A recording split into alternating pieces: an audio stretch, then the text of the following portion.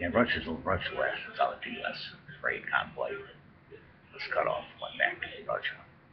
The monopoly on aid for Ukraine. It's ridiculous. We dropped aid there for them. They don't want anything from the Russians. They want the Russians to leave them alone. That's the simple fact. They don't want any economy. They don't want the aid. They just want to be left alone.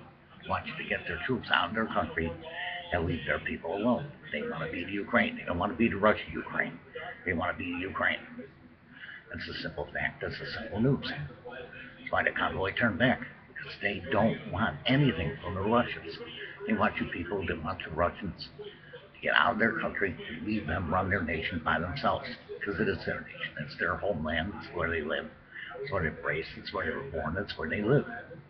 That's not too much to ask for. You want to give them aid, it's fine. Get your troops out of their country. Get your military equipment out of their country.